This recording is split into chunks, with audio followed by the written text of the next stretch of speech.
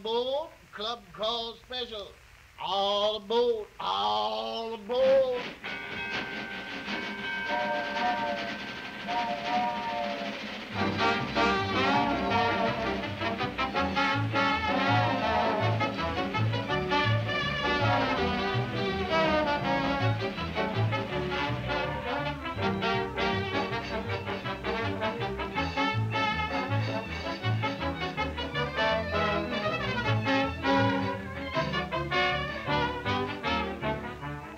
As the Club Car Special pulls out of the station, we open our newspaper to the March of Events and City Life section, a section of wit and humor that appears in Hearst Sunday newspapers throughout the country.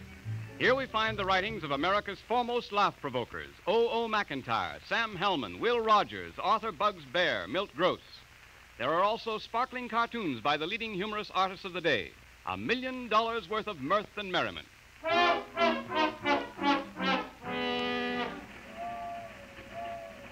Well, what's this we have at the top of the page? A cartoon showing a reception room of a business office. An attractive girl is seated at a desk, and an eager young man with a book under his arm has just come in.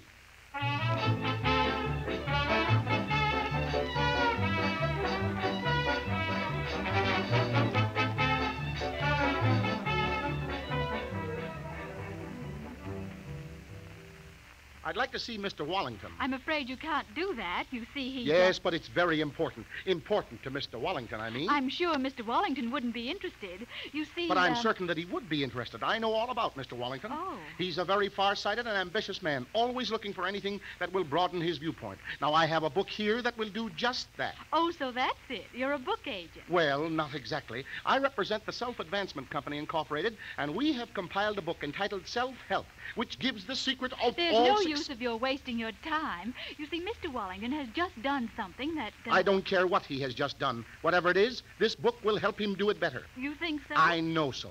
Just tell me what he did, and I'll prove that he could do it better. Well, he just jumped out of the window. Club call special. All aboard, all aboard. Next stop, Awesome Bugs Bear.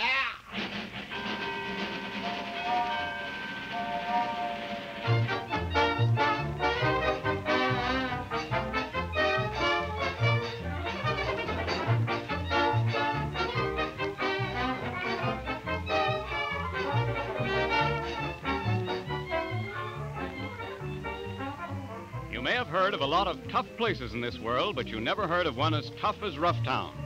Arthur Bugs Bear tells all about it in the March of Events and City Life section of the Hearst Sunday newspapers. The heavyweight champion of Roughtown is a guy named What a Man. But just now, a pall of anxiety hangs heavily over the town. What a Man has been missing for several days. Let's hear what news there is today.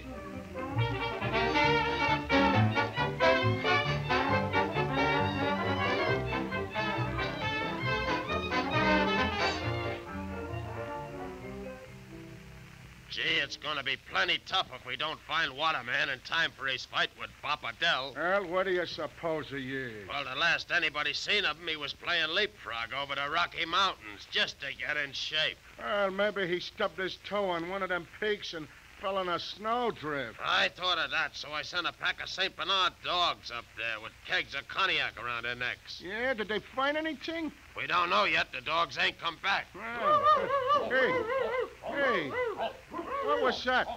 That sounds like a dog barking. Now, listen to that. Hey. You're right. There they come down the street. There's the St. Bernards I sent out after Waterman. Come here, dogs, come here. Something funny about this. What's become of the kegs they had around their necks? Well, there's something tied around that one's neck. Hey, come here, puppy. Looks like a note. Yeah, that is a note. What's it say? It's from Waterman. It says, thanks for the snifter. I enjoyed it very much. If you don't mind, please send up an elephant with a wine list. All aboard, club call special. Next stop, Sam Hellman. All aboard.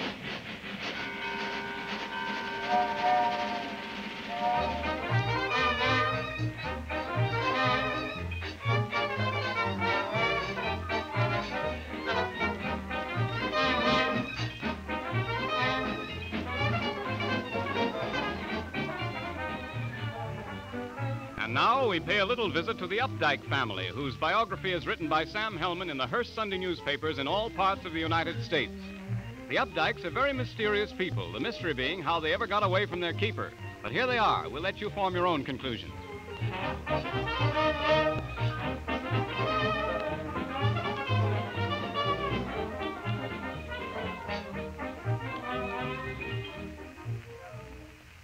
Well, my sweet, what do we have on for tonight? Strange as it may seem, my sweet, we're going to the opera. Pardon me, I guess I wasn't listening. It sounded as if you said we were going to the opera. That's exactly what I did say. Mrs. Flugelman just called up and said we could have her box at the opera. I resent that. You resent what, my sweet? I resent the idea that I would occupy a box that had previously been occupied by other people. Oh, so the Flugelman's box isn't good enough for you, is that it? I've got nothing against the box. To be perfectly frank, I'd be glad to sit in it if they just move it out to the opera house. Ha! The trouble with you is that you're just a born vulgarian. What do you mean, vulgarian? I eat lots of meat. Aren't you thinking of vegetarian? As a matter of fact, I wasn't. I was thinking about an opera I wrote myself when I was a mere boy. Oh, what opera did you ever write, my sweet? What was it called? That's just the trouble. I couldn't think of a name for it. Oh, wait a minute. It seems to me the fellow I tried to sell it to suggested a name. What name did he suggest? I'm sorry, but it's nothing I could tell you over the radio. I'm not surprised. I should think you'd try to forget such products of your misguided youth. Yeah, that's a nice attitude to take, always holding my past against me. Who's holding your past against you, my you are. Don't be silly. In the first place, how could I tell your misguided youth from your present condition? All aboard, club car special. Next stop, McIntyre. All aboard.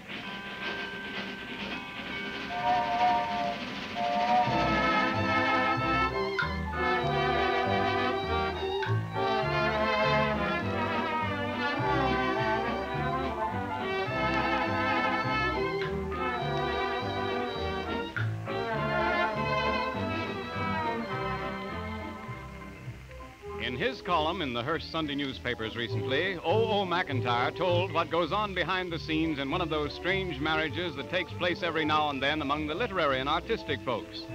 Now, while these marriages may seem strange to us, some of them at least have greater lasting powers than the conventional ones. At any rate, here's what happened while a long-absent friend was visiting the husband.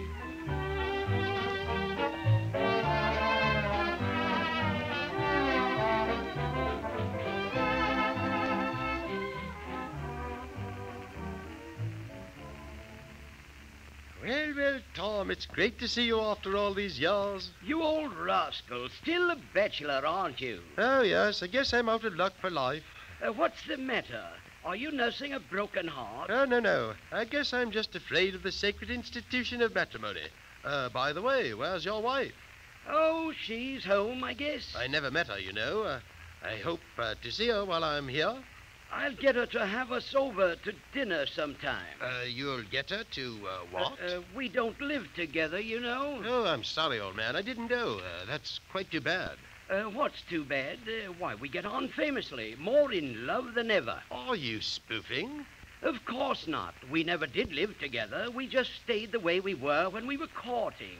I have my apartment and she has hers. But why such a strange arrangement? Nothing strange about it to us. Harris paints and I write.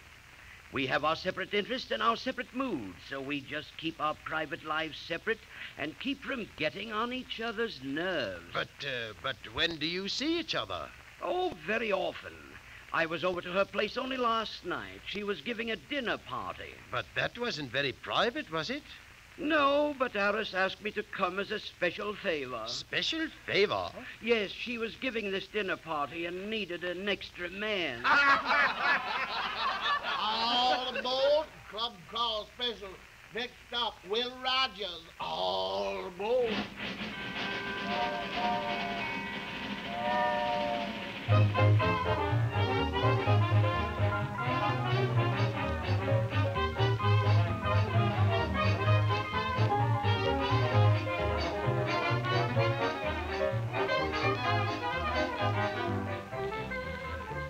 Will Rogers writes with equally brilliant wit on every subject under the sun. That's one of the reasons why his articles in the Hearst Sunday newspapers have their ever-increasing following.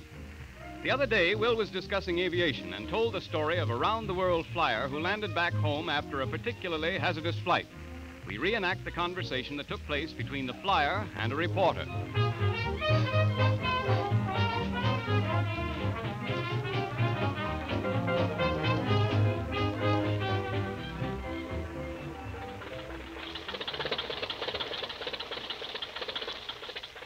Would you mind answering a few questions for me? Not at all. Fire away. I understand that aviation has reached the point where crossing the Atlantic is just duck soup. Is that so? I'll say it is.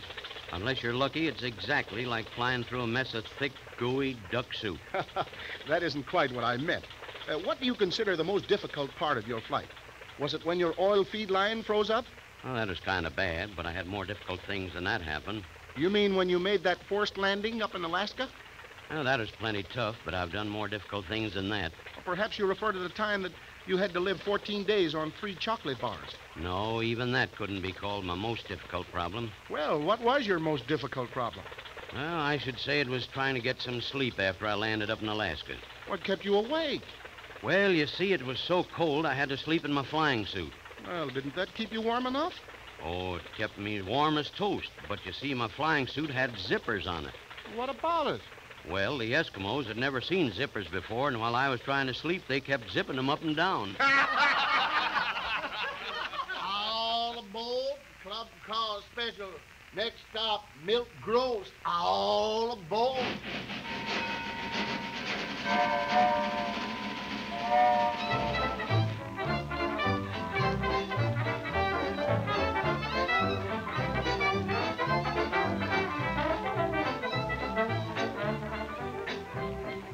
Milt Gross has created a lot of famous characters, but none has a greater following than Joe Runt, whose life story runs in Hearst Sunday newspapers from the Atlantic to the Pacific. Joe is the kind of a trusting, good-natured guy who hangs on every word his boss says. The other day, he heard the boss raving about a trip he'd made back to the scenes of his childhood. So right away, Joe decides to take a trip back to the scenes of his own childhood, and that's where we find him now, paying a call on his boyhood sweetheart, whose name is Effie.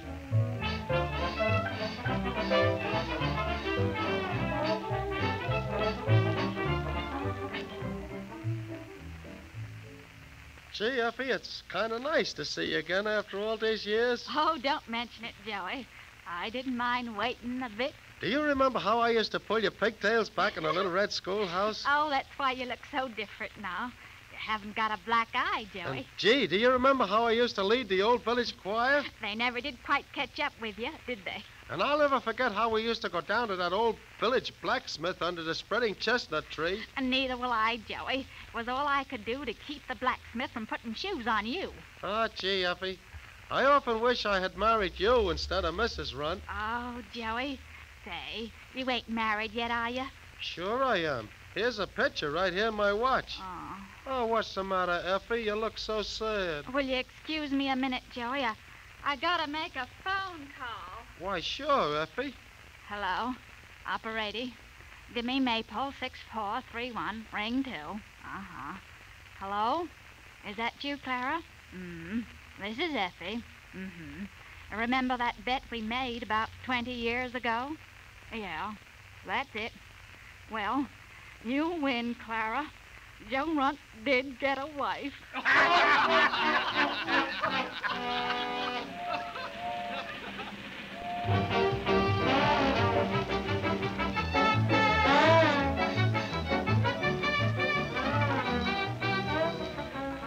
Again, the Club Car Special goes its merry way, scattering a cargo of laughs and chuckles everywhere. There is a continuation of this program awaiting you in the March of Events and City Life section of the Hearst Sunday newspaper and published in your community.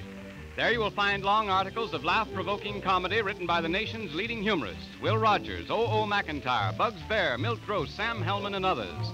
No other newspaper provides such a wealth of comedy for your amusement. Follow these articles each week and keep in tune with the best and latest humor of the day. There are rib-tickling cartoons also. Remember, there is a full page of articles written by the nation's most noted humorists in the March of Events and City Life section in the Hearst Sunday newspapers. The Club Car Special program is scheduled to reach your home again at this same station next week at the same time.